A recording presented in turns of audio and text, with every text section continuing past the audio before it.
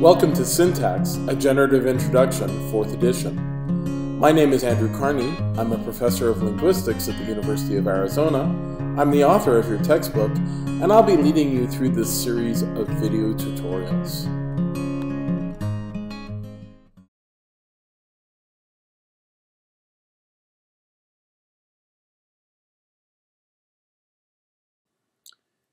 In Chapter 18, we take on some languages that are really a challenge for the approaches that we have been pursuing throughout the rest of this textbook. These are languages that don't have strict word order, languages with extremely rich morphology and less sophisticated syntax, and we want to figure out whether or not these languages are compatible with the kind of approaches we've been pursuing. This is especially important given our claim that syntax might be subject to universal grammar.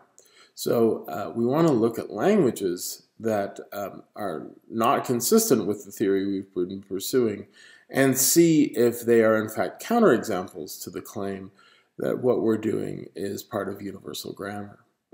There are 4 particular kinds of phenomena that we're going to talk about in this chapter. The first is called polysynthesis. Polysynthesis is about languages where sentences are not expressed as complexes of words, but rather as complexes of morphemes, often where the morphemes are interleaved with each other and they're just not just stacked on each other. And sentences are expressed as single words rather than as complexes of words.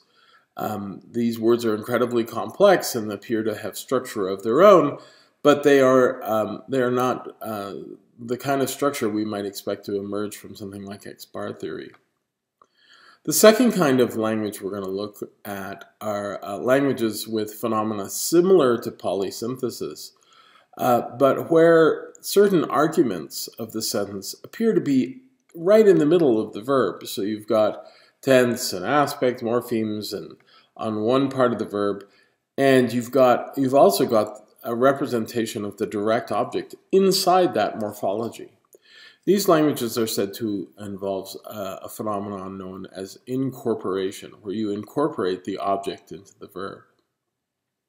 The third set of languages we're going to look at are ones where the morphology may not be necessarily as rich, but the word order is much freer. So you can put the words in any particular order you want, or in a narrow range of orders. This phenomenon is known by the term scrambling. So if you like, you have the base structure, and then you can scramble the order of words.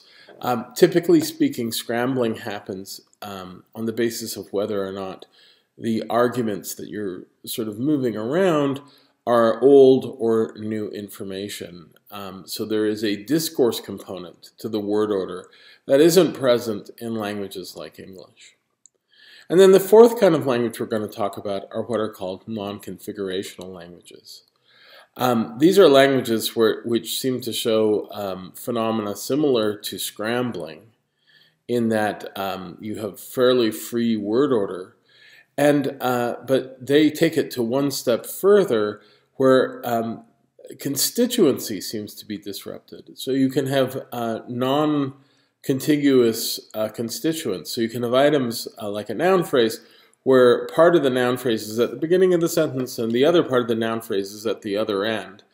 So you have a lack of obvious constituency and you have fairly free word order. And we're going to ask the question now, if these 4 types of languages are consistent with universal grammar and consistent with the theoretical approaches we have pursued. And we want to also explain how these systems work within an approach that uses something like X-bar theory and movement rules.